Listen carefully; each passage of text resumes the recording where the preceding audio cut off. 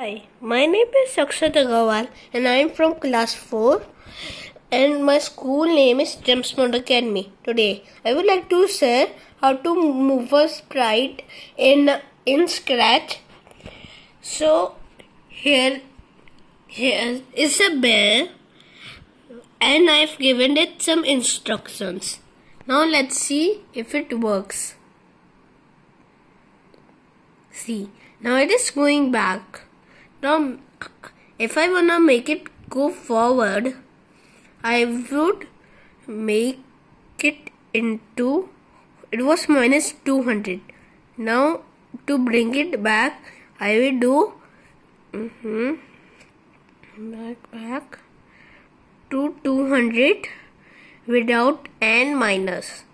Now, let's see what happens.